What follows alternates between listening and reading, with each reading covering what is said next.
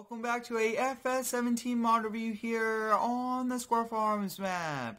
Today we'll be taking a look at a pickup truck, rollback, flatbed, and trailer, a tractor, and a mini loader. Up first we'll be taking a look at a 2010 GMC 2500HD. This is a crew cab here with a 6.5 foot bed, very nice looking. It is color changeable. It has a New York license plate, very nicely done here on the front end, and nice looking chrome. It also does have fog lights when you do come around to the side. Very nice looking wheels here with great tires. Take a look at that. Very nice. And it looks to be pretty new. 2500HD. Very nice tow mirrors.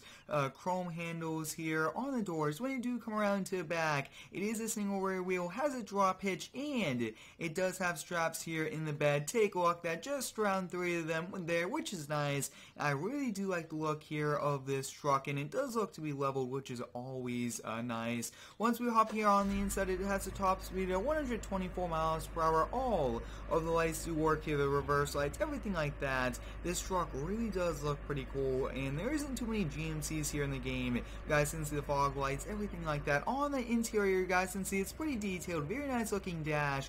You guys can see working mirrors, and I mean, very nice looking. It does have the seats here, looks like it has a drop down seat, so 6 seats here, and then this one is folded down, but pretty cool interior, really do like it a lot. We'll take this here for a quick spin. It has a very fast acceleration. I haven't been doing too much mod reviews lately because mods have been slowing down quite a lot. I will definitely do more as more and more come out, but I'm very excited for the brand new Farming Simulator 19. I can't wait to bring you guys mod reviews on all the different things for that game, including trucks and farming equipment, everything like that. But very nice GMC, and all of the mod links can be found down below in the description. I do recommend you check them out. Up next, we'll be taking a look at a 1994 Chevy K3500 rollback. This is a very nice one. It is a regular cab here, which is great. Very nice looking wheels here on it. It is a dually, and take a look at that, guys. Chrome front bumper, New York license plate, great wheels,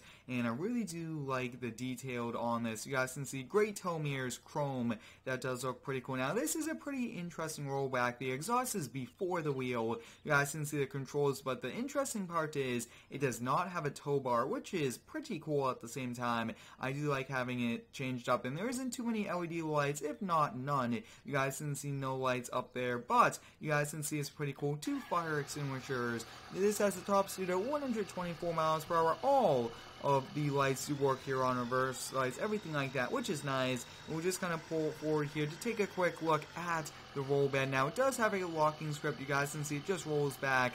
Very, very nice. Take a look at that. That is perfect. I can't wait to use this here in some pretty cool videos. And on the first person view, it does have a working steering wheel, and you guys can see it does have a dash and seats, but it's not too detailed. We'll take this here for a quick spin. If you do have any cool mods you guys would like me to feature here in reviews, please let me know down below in the comments. I really do enjoy responding back to all of you guys. We are here featuring these reviews on the Square Farms map beta, which is currently public.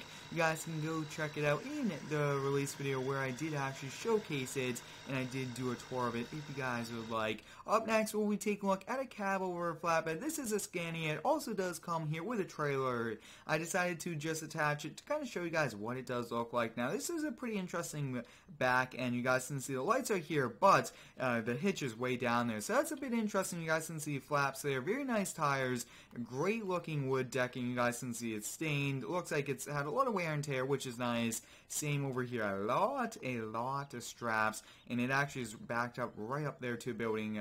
3 axles there on the trailer in the center, and you guys can see this is pretty cool. This was made by Winston, and it's called the Loop Owl. So I mean, that is pretty cool. We'll start this up top speed at 55 miles per hour. All of the lights do work on. It does have locking scripts, which is great, and you guys can see, take a look at that. The turning radius isn't that bad, especially having that, and you guys can see all of those lights. I mean, that is pretty cool having them all on. Wow, that's a lot of lights.